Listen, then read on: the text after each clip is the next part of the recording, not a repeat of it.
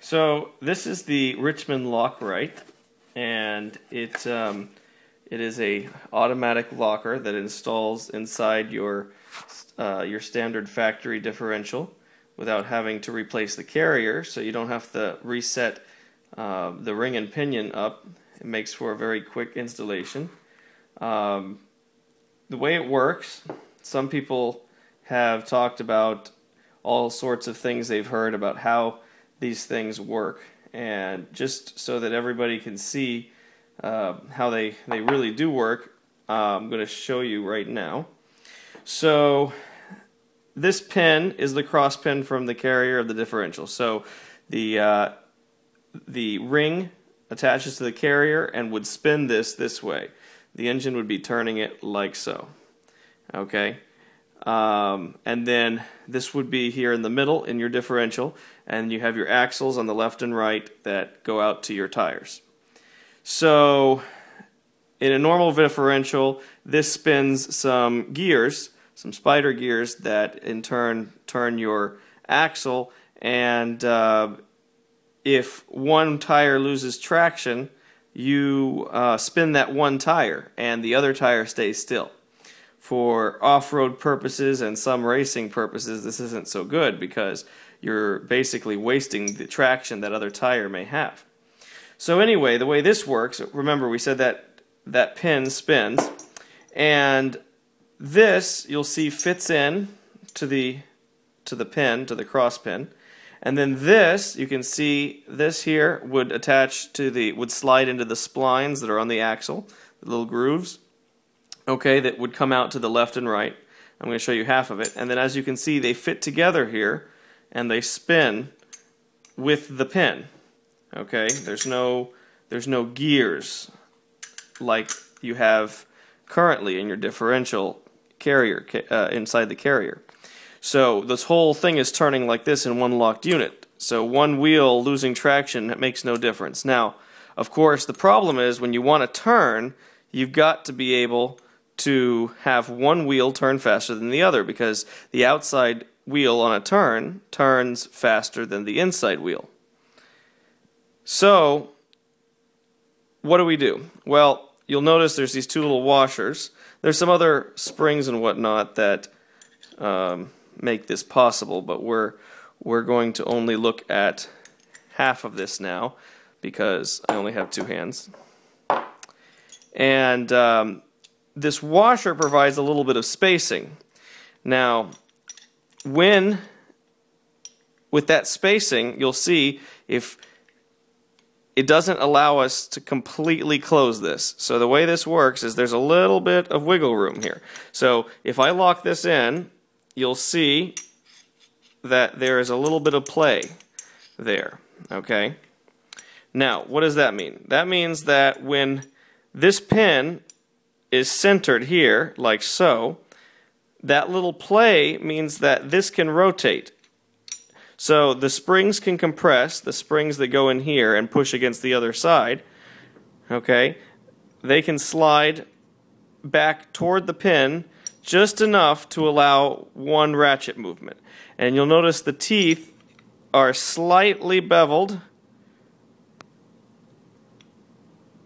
The teeth are slightly beveled so that they will overrun each other if they have to, if there's enough pressure. Okay? And so what happens is this can't really move. This is jammed against the side of the carrier. But the springs that push against the other half of this, okay, the springs that would push against the other half of this would allow it to compress and advance one or more motions. So without this spacer, this washer, this whole system won't work. Now, what keeps it from slipping like this all the time? Why wouldn't it just constantly be doing that? Well, if you look carefully, the way this is made, okay, it's not a perfect half circle. Okay, you'll notice that there's a little bit of a bevel there. Okay, so what this basically means is that when this turns, okay, it's putting some pressure because this is sliding. So it forces this outward, like so. Okay? I'm exaggerating it. It's obviously much more subtle. But when this pin turns and provides pressure on here because the engine is pushing it, okay, it forces this outward and basically puts pressure on this part. Okay, so it will take up it will remove the ability for it to slide back toward the pin and compress the springs. Okay, so that pressure there is what forces it out and then locks it. All right, and there is no way it can overrun now. Okay, so what happens in a turn?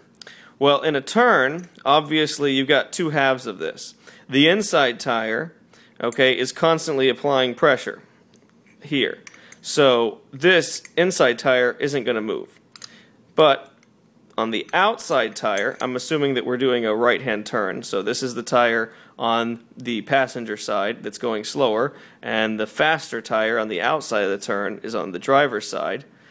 Okay, and so the faster tire basically needs to move a little bit faster. So what happens is even though the inside tire continues to put pressure, the outside tire sometimes will need to speed up, and at the moment that it returns to this center position and that there is a little bit of play, then it allows it to snap like that, to ratchet during that turn. And this happens very quickly, so as the outside tire speeds up and returns the pin to the center position, it restores that little bit of play, and the springs can compress and allow the next notch. So it ratchets the outside tire. It's all a little bit difficult to understand, and you got to think about it a little bit, but if you understand how it works, it makes it easier to drive. You have to be more careful when turning corners, especially when the road is wet or in conditions when you really don't want to spin both tires. You might lose control of the car. So that's all there is to it.